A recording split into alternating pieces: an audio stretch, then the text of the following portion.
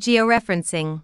It is the process of assigning real-world coordinates to a raster image or scanned map so that it can be viewed, analyzed, and queried with other geographic data. ArcGIS provides tools for georeferencing raster data, which involves identifying a series of ground control points that link locations on the raster dataset with locations in the spatially referenced data. The georeferencing tools on the Georeference tab allow you to georeference any raster dataset, and generally, you will georeference your raster data using existing spatial data, target data, such as georeferenced rasters or a vector feature class that resides in the desired map coordinate system.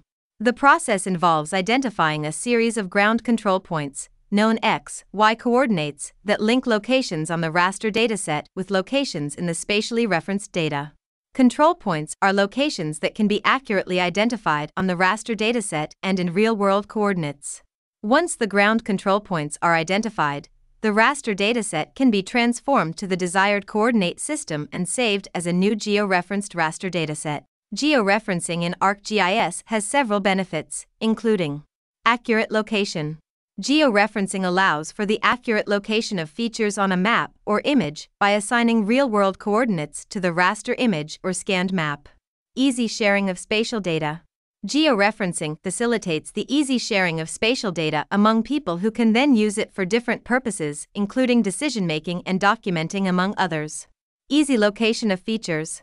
Georeferencing allows for the easy location of a particular house or business by providing its coordinates and description, among others. Comparison. Georeferencing is especially useful for comparisons against other geographic data and historical data. Merging data. It is easier to combine different forms of data together if they have been georeferenced, for example, satellite or aerial imagery with terrestrial laser or SLAM data. Georeferencing tools in ArcGIS with description. 1. Georeferencing toolbar.